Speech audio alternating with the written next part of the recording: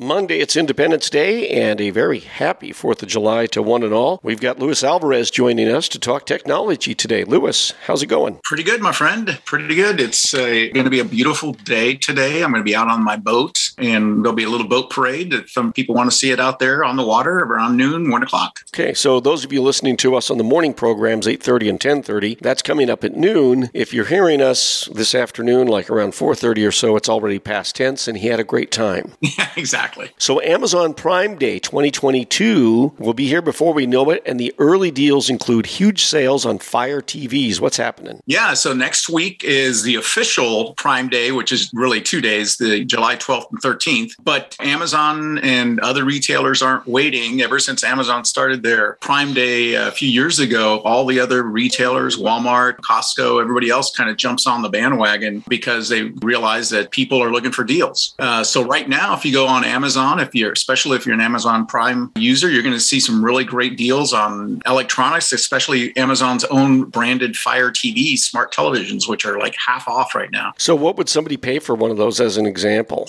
So I just saw a 43-inch one that was marked down from $399 to $199. And these are, they have all the bells and whistles. It's 4K TVs, but have all the built-in apps and stuff. So it's not like you're giving up anything. These are great devices.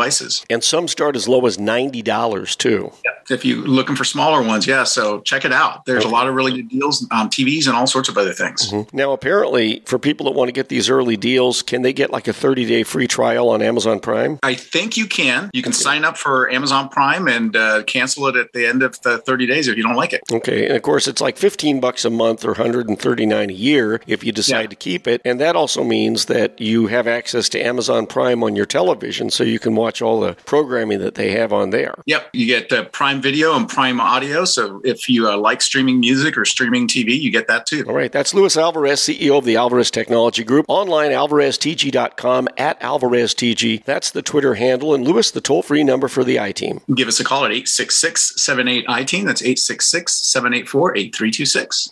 iHeartRadio is the easy-to-use app for music and radio. Download the free iHeartRadio app today.